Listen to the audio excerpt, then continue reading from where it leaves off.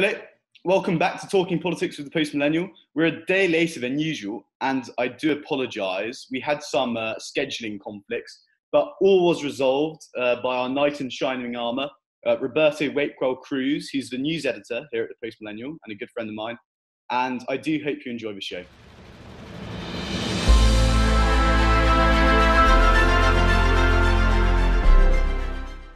Yeah, sure. So introduce me, give me an intro, give me everything. Did you prepare an intro? I always prepare an intro. Okay. Yeah. Right, ready to go? Yeah. Hello everyone, welcome back to Talking Politics. Today we have a rather exotic guest, but it's okay. It's the news editor of the Post Millennial. He's a great guy, he's a good friend of mine, and that's Roberto Wakerell-Cruz. Bobby, thanks for coming on. Wow, Nico, thanks a lot for that intro. With friends like you, who needs enemies? Yeah, nice one. Yeah, thanks. How's it going? It's fantastic. And I'm actually quite happy to have you on because I'm always a bit nervous with speaking to Brian Lilly or Pierre Poilievre. So sure. with you, I feel like I'm more upbeat. And it's good because we've had a massive week in Canadian politics, really exciting. We've had the Meng Wanzhou case, however it may be pronounced. We've had the care homes, and underneath all of that, we've had the pandemic. So if we're going to start anyway, I think you obviously cover news, you see all the breaking stuff. How do you think Trudeau's been handling this pandemic? His approval ratings are through the roof. Yeah, that's just because he's the guy in charge and everyone's watching him on TV all the time, and he's handsome and he does hair flips and he gives really long-winded answers to simple questions, and people think he's charming. Everyone seems to have a high approval rating right now. Even, Francois Legault, Doug Ford on provincial level, who I don't think have necessarily done great jobs, but just by the proxy of it's almost like, George W. Bush, Bush Jr. After 9/11 had the highest presidential approval rating in American history. He had a 99% presidential approval rating, and that's just because New York City had been attacked, and 3,000 people died. And in those moments of a lot of intensity, people do rally behind their leaders, and approval ratings go up. George W. Bush, at that point, it was only a year into his presidency. He didn't really have a chance to totally ruin himself. He went out at the Yankees World Series game and threw a baseball, and everyone lost their minds. So probably the same thing with Trudeau. But more or less, do I think he's done a good job? Not particularly. I don't know. I don't know what the latest numbers are, but I think about 7,000 people are dead. Yeah, 80,000 cases, it'll say. Yeah. He didn't close the borders on time. He let people from China come over. Tourists, 2,000 people from the Wuhan area come into Canada. Meanwhile, he has a doctor lady who seems like she's in whose pockets? Whose pockets? The World Health Organization. Dr. Theresa Tam, who said that Canada was at a low-risk country for the coronavirus. Meanwhile, we have 80,000 cases now.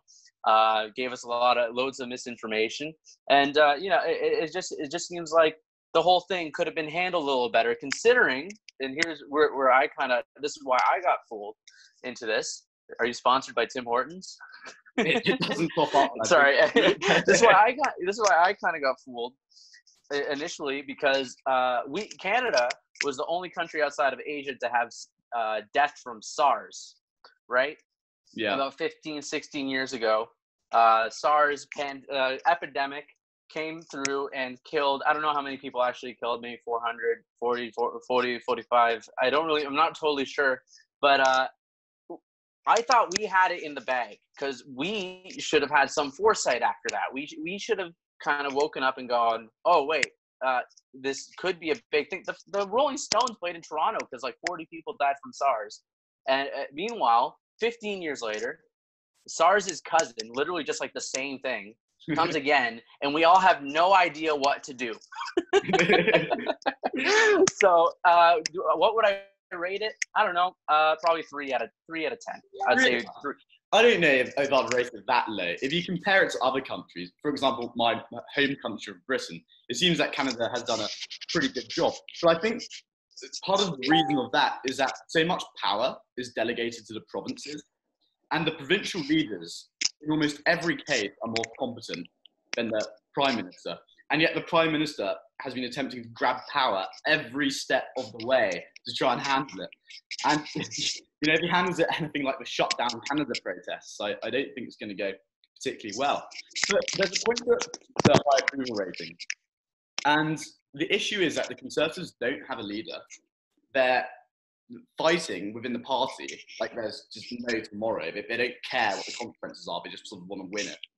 Mm. And on top of that, it's a minority government, which means Trudeau can effectively call an election. I mean, there's been some speculation that it may happen in the fall, but it's going to happen pretty soon. And if the Tories don't get that act together, then we're going to see a strong Trudeau government for another 5 years. Well, this is the weird thing, because if you had told me all these laws that were passed and all the insane spending that's happened, and you told me this is a minority government, I would have thought there would have just been a law somewhere that says that can't happen. But there should be. But I mean, look, the NDP yesterday signed away our democracy essentially to give everyone 10 days sick leave. I just can't believe they did that. Yeah. Well, it just goes to show, if you're handsome and motivated and the son of a prime minister, and you love a hostile ethno-state, anything is possible. And on that note, on loving a hostile ethno-state, he sort of does. And I want to get your opinion real quick on, I don't know how much if you've been following the Meng Wanzhou case, but I would just like to say really quickly, I was a bit surprised that we made it a little more difficult for her to get what she wants. I don't exactly know what happened. But it sounds like I was surprised just because of how all the news lately, it sounds like the Liberals and just the government in power, everyone is so pro-China. I'll tell you what, it's an interesting point. And, but we still we have a strong independent judiciary. And, I'm not a lawyer, so I don't know whether she deserves to be guilty or not, although it certainly paves the way for her to be extradited. Mm-hmm. So, but if it didn't turn out that way, I think they would be in a very difficult position. What I'm very excited to see is that the US will put in the extradition request for her to come back. In fact, they already have. That's going to go to the Liberal Justice Minister, who, of course, the Justice Minister is a partisan position, which means it's kind of screwed either way, because China is going to be applying a lot of pressure on Canada to make sure that doesn't happen.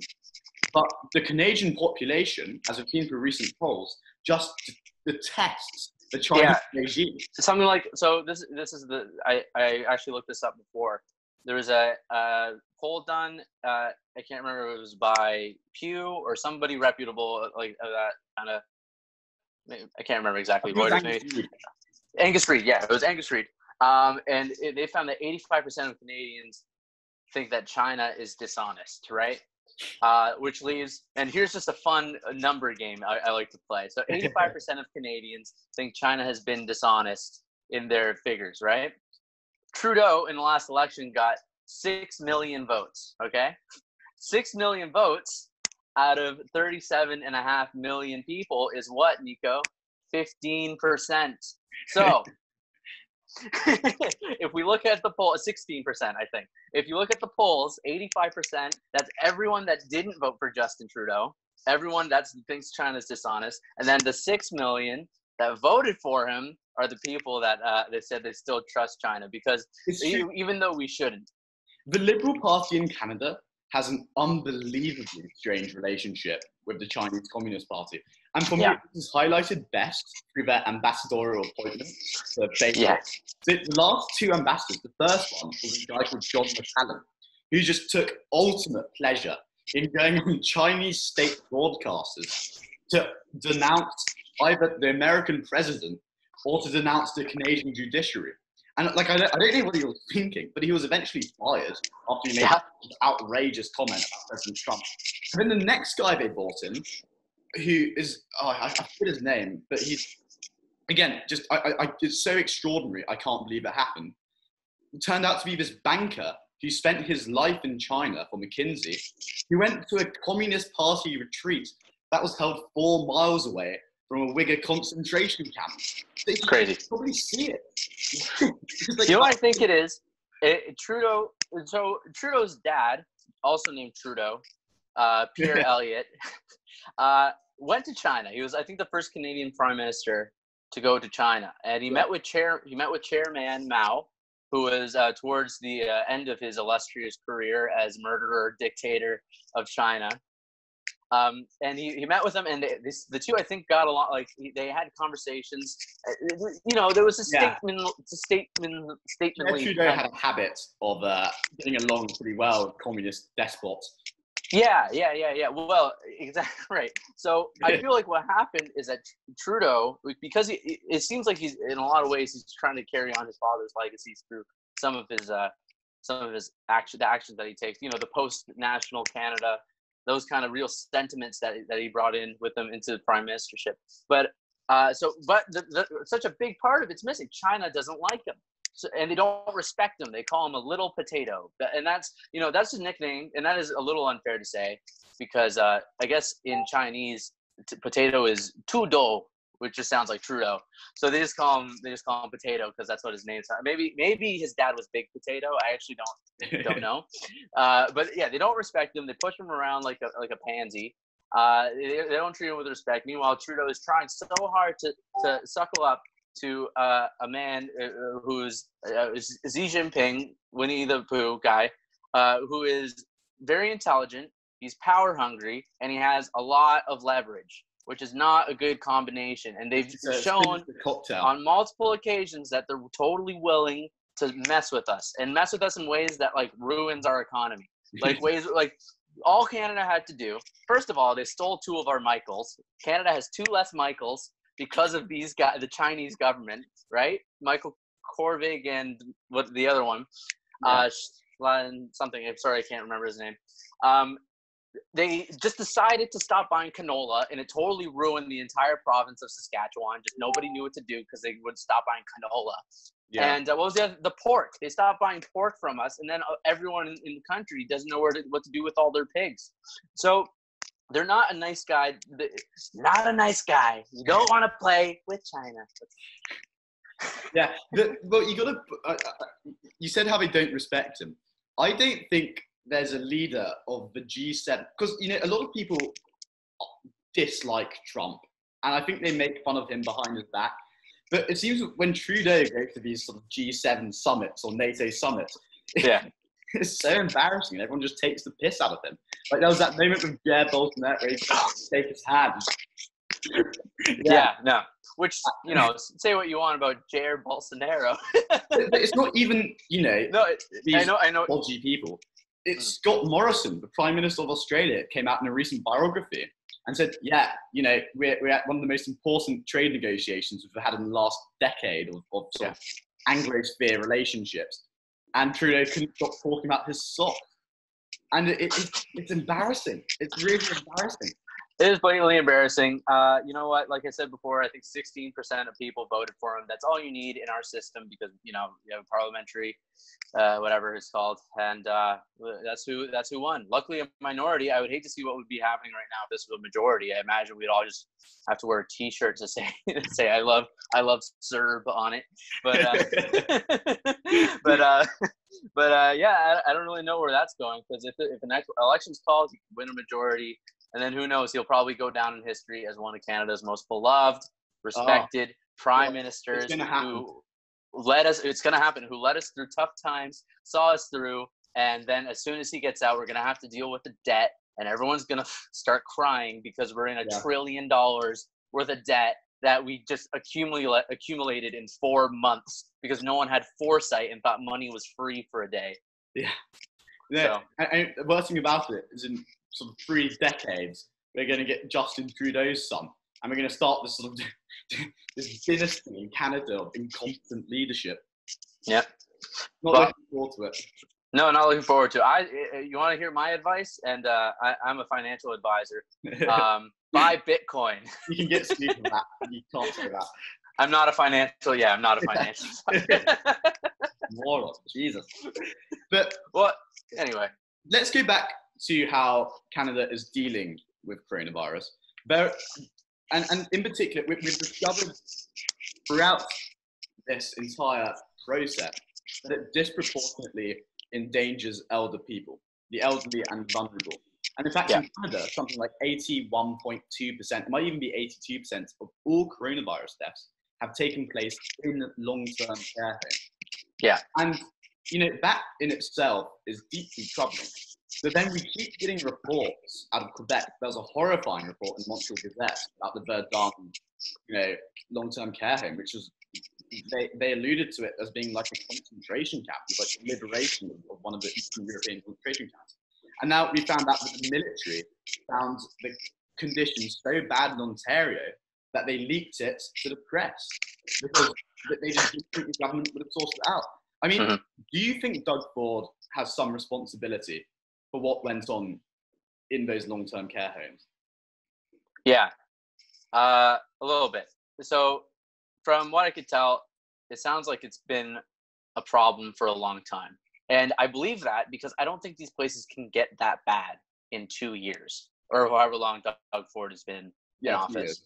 About 2 years. There's no way cockroaches and nurses, it's a cult. That sounds like something that's wrong with the culture of the nursing homes.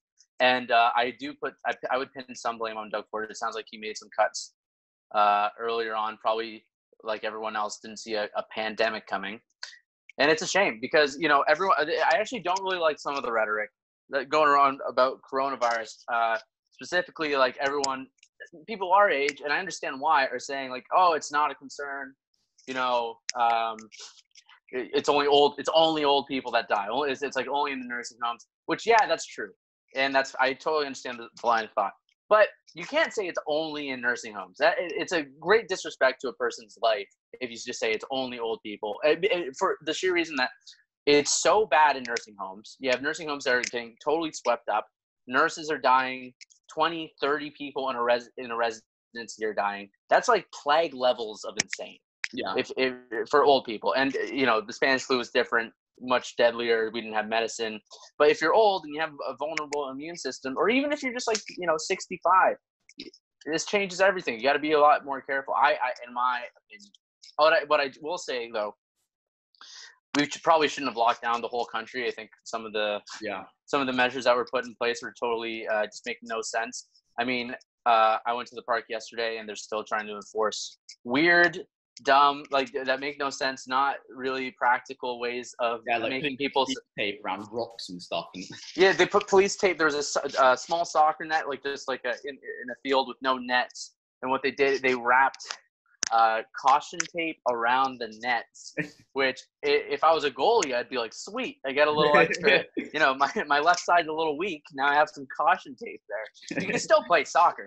And this is the craziest thing about this whole, it doesn't make any sense because, well, what could you, if you close off soccer nets, kids in Africa can make a soccer net with 2 cans. All it takes, you just put a shirt and a can this far apart from each other and you have a net. So I don't know who you're stopping from playing soccer. I don't really know what you're just trying to discourage people and other things like that. The numbers, it didn't make any sense. I could go to a grocery store, but I couldn't go to my friend's house. Meanwhile, a cashier wearing the same pair of gloves is touching everyone's stuff. You don't know if someone's put something back. You're all crammed in. You're in line. They keep you separated when you're in line, but not in the aisles. No one pays attention. There's arrows in the aisles. It was all ridiculous. It all didn't help. I don't think it's proven effective. I don't think there's been any real evidence that lockdowns have worked in any significant degree. And I think we made a huge mistake and we're all going to pay for it in 20, 30 years. But I'm going to be moving to French Polynesia where hopefully I will get along well with the locals and I won't have to deal with the massive dump that our current prime minister took on our future. I know, as one of our senior editors likes to say, retrospect is 2020. So it's pretty easy, 2 months later to say, we should have done all that. But it appears to me that we did have data coming out of China that said old people are disproportionately affected by this. Doug Ford knew that, it's impossible for him not to know that if it was a systematic error in the long-term care homes, as he keeps talking about, like he did that press conference where he said, okay, well, I'm not going to take responsibility for this. Firstly, because it's been going on for ages. It's always been bad. And secondly, this is a pan-Canadian problem. It's not just Ontario. Yeah. But the issue with that is that, okay, so we knew it was going to affect old people badly. Mm. And we knew that the long-term care homes were in a terrible state. It was anyone could have told you that. And anyone that knows someone that's been in a long-term care home could tell you that. My grandmother was in one. A girl I was seeing for a long time, her grandmother, we would visit her. And those places, it was up in Montreal North. You could tell were just like understaffed, overworked, dirty, not meeting their needs, not fulfilling basic requests like getting them out of bed, taking them outside, feeding them at the right time, sometimes medication, which is pretty important if you're someone that's elderly. I think everyone knew that this was a problem. Nobody really wanted to look at it. Doug Ford did took a degree of responsibility. He said the buck stops with me, but then he went on to say, but then it's a pan-Canadian issue, and it was Kathleen Wynne's fault. Yeah, and he's not going to fire his minister of long-term care really because strange. she's doing a really good job. It's someone called Minister Fullerton, and I used to work in Ontario government. Full disclosure. Sure. She works on like the same office floor as I did, so I'd always have like she used to make me coffee and stuff. But anyway, so I feel a bit guilty about what I'm going to say next, which is she has to go. You can't protect her. This is her briefing. You know, it was her responsibility. If she was the minister for that and had no idea that coronavirus was going to just mess up these facilities, then that is either serious neglect or incompetence. And I think it's her position is untenable. And I'm surprised there hasn't been a huge backlash about it. I think that's a problem with the Canadian media, to be honest. I'm not so surprised because I've seen. I mean, once it gets into that level of like nitty gritty, I feel like just the less premiers talk about it, it'll probably go away eventually. She's not going to step down. I don't think she's going anywhere. She might actually work hard, but it sounds like she's never stepped in a nursing home.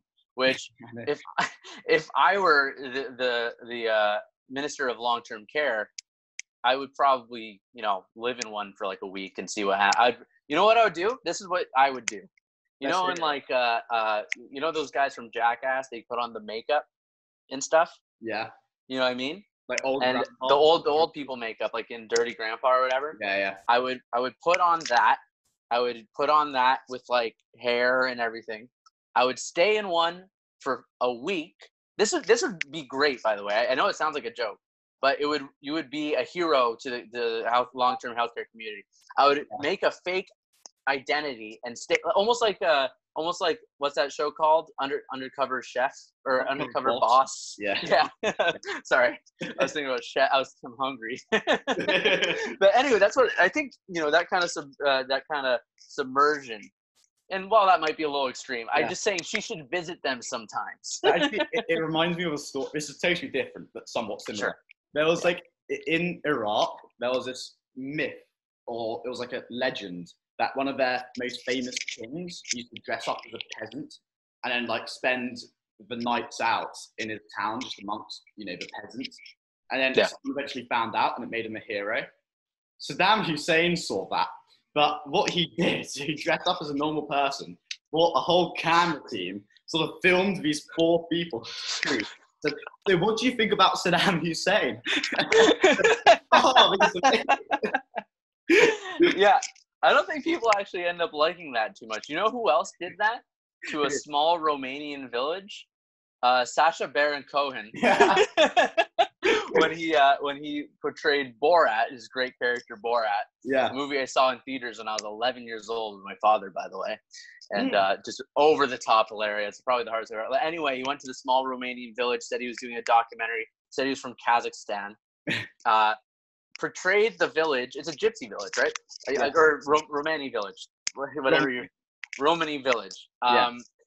Portrayed it as if it was Kazakhstan, went around, made fun of all the locals, said, that's Claude, that's our blacksmith and abortionist, and said like all these awful titles, and now he probably can't step foot anywhere close to that village, or he'll die. So maybe my idea is bad. Maybe that's not a good idea to submerge yourself. Out. Yeah. Yeah, somewhere in between the two, I think is probably best. Anyway, that was a bit of a tangent, huh? That's good. One of the things that I found really fun this week was seeing, and I suppose it could be the last topic we touched on. Sure. The Toronto Star being purchased. And it's brilliant. And the reason why it's brilliant is because 10 years ago, the Star was worth $1 billion. Now, like from yesterday, the Toronto Star was bought by these two Maxime Bernier trust fund bases. It just donates to the Conservative Party at every single opportunity for $54 million. It's just extraordinary. And the reason why I think it's quite interesting is because there's only two things that's going to happen to it. The first that's going to happen is they're just going to turn it into like, I don't know, it's going to swing to the right a little bit. And join every other right-wing newspaper in Canada. So it is pretty much the only left-wing newspaper. And secondly, they're just going to strip it for all it's worth, and it's just going to die in 10 years. But it speaks volumes about what's going on in Canadian media. Why do you think it's just failing everywhere? The Post Millennial is the only one who's actually making a profit or doing well. Because there's a huge divide in Canada between cities and people not in cities. Yeah. I think the metropolitans are so far detached in every province. Basically, Toronto is not Ontario. I think anyone that spent time throughout Ontario knows that, Lindsay is not the same as Etobicoke. Not even close.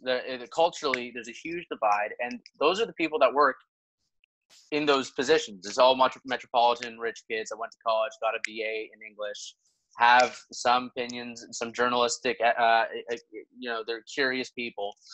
And I think it doesn't lead them anywhere, and people aren't interested in the stories they tell, which is basically all you have to do. All you have to do is capture someone's interest with things that are going on, and generally people are interested in what's going on in their community. So if you can't even do that, then why do you have a job? It sounds like they're not gonna for too long, sadly, and it's a shame because I like local news. I love local news. I think I always read the Windsor Star, even though I don't think it's particularly. I'm from Windsor. I didn't think it was like the best paper in the world, but I always wanted to know what was going on. When your own the Toronto Star, which I imagine thinks of themselves as like the New York Times of Canada, which they're not, can't capture the attention of a small country, basically like half the size of New York, you tell national stories that people are interested in, then maybe you deserve to go belly up a little bit. And I think that's kind of what's happening. You're going through the ringer. You look at some of the things they publish, and it's just kind of like, granted, every newspaper has its fluff, right? Yeah. But everybody has their fluff. But I think print media, it's dead. It's dinosaur media, old, out, in with the new. I think there's nothing out of touch. They're so out of touch.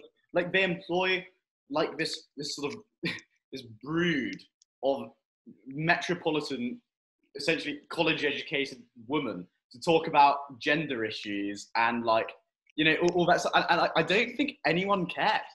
I don't think if you're going to spend money on a newspaper, you don't want to have to flick through 10 pages of gender issues and stuff. No, exactly. Or just remember that article by what's her name, Heather Malik. Yeah, what's her name? She's the gender and diversity correspondent. No. Is that Heather Malik? I thought she was just a columnist. Heather Malik wrote the article for some reason about stabbing a raccoon. You don't remember when that happened? I remember I wrote I reached out for a comment to her trying to explain what the hell she was talking about. So I guess her neighbor was screaming and she saw a raccoon on the street, a little, trash, what do they call them? Trash pandas, getting sprayed by a hose. And then she went out and she grabbed a fork from her picnic table there, and it charged at her, and she said she stabbed it. Oh. And that was news enough for her to write a column on it. Meanwhile, there's, I can't remember the podcast I listened to. There's a great podcast about the raccoon problem in Toronto that was actually interesting and engaging. Yeah. You have to look it up. It's a shame I can't remember what it's called right now, but there's stories there, you can capture the interest of people, but when it's just, it doesn't necessarily have to be a lady, but a man even tells a story that is annoying and useless, then what do you think the response is going to be? I don't know, not too great. And look, there we go. Yeah. Toronto Star is worth what now? 54 million. 54 million. And that includes like three sort of offices as well, which must be worth about 50 million. So yeah, that's insane. Yeah. So I don't. I'm not particularly sad about it, I guess, is the short answer about that. Yeah. I would have to agree. Roberto, thank you so much for coming on. Really do appreciate it. Nico, thanks for having me. Thanks again. This is one for the fellas, all my vapors out there. Just have. Oh God. Perfect. That's my sign-off signature. Right. Bye-bye. Thanks a lot.